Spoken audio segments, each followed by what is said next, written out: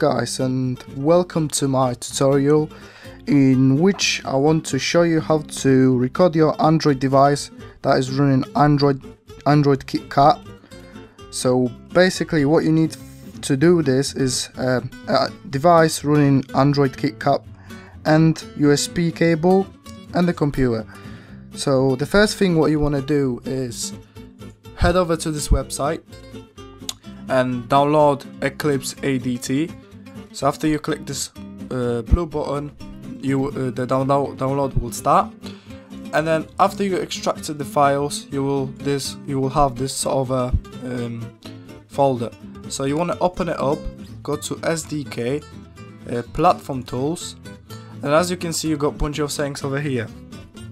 And the first thing what you want to do is connect your Android tablet to your PC or any device you are using. So after you connect it to your computer, you hold Shift, right click in this folder, and then you should have a open command windows here. So you click that, and then this little window should appear. So the first thing what you want to put in is ADB devices,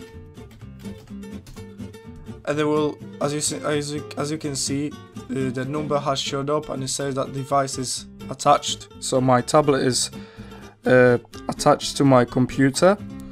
So if I want to record, you basically put ADB shell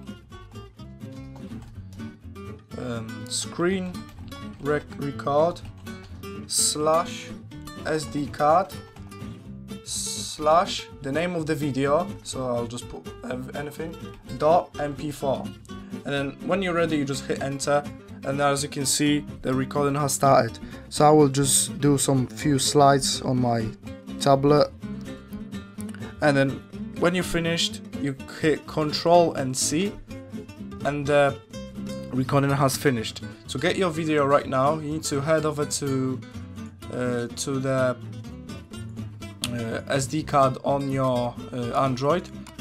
So I will do that right now. And as you can see, the file that I've just recorded is over here, so maybe open it up and have a look at it. So as you can see, the slides I've been doing are fine. The video is really smooth, so there is no frame drops or anything like this. So maybe have a look in what sort of a frame rate this video has been recorded at. Just wait a sec, just let me copy it over to my hard drive, and then we will be able to see what sort of a frame rate is recorded at. 34 frames per second. I know this method can run at 60 FPS if you got more stuff going on, so like a FPS game or something. So I know this method will keep up with that.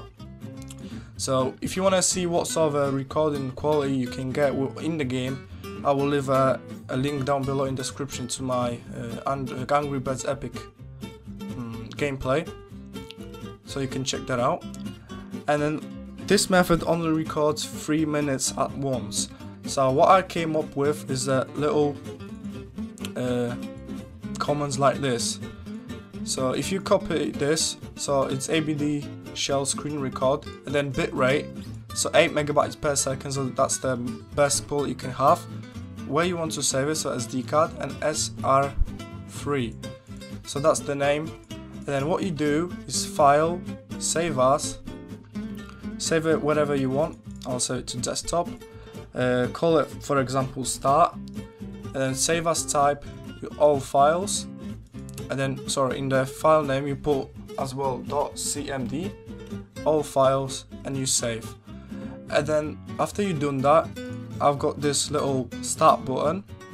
So basically when I start it starts to record my Android tablet, and after those 3 minutes it will start another recording. After another 3 seconds it will start another recording. So basically I don't have to worry about if I'm recording a video longer than 3 minutes, that it will just stop and I won't even notice. So I hope this tutorial has helped you. At the end of this video I will throw in some sort of a gameplay from Angry Birds and maybe some sort of a different game. So I hope you enjoyed. If you did, smack that like button, is always appreciated. And if you want to see any of my future videos, click that subscribe button, and I will see you later on my future videos. See ya.